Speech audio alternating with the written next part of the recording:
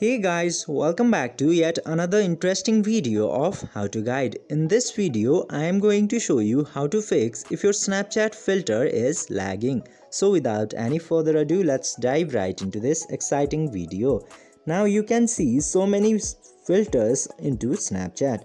And whenever you tap into that filter, if it's taking too much time to load the filter, it is called the filter lagging.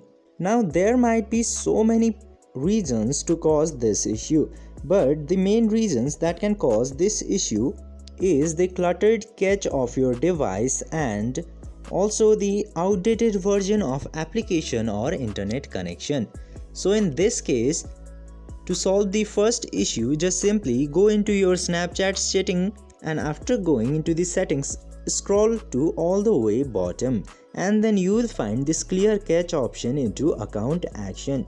Just simply click into that clear cache and confirm the process. Then your Snapchat app cache will be cleared, then this problem might be fixed. Now in order to solve the second reason, just simply open your App Store or Play Store depending on which platform you are using, and after that just simply search for Snapchat. Then if your App Store or Play Store says update the Snapchat, then simply update the application, then this problem will be fixed.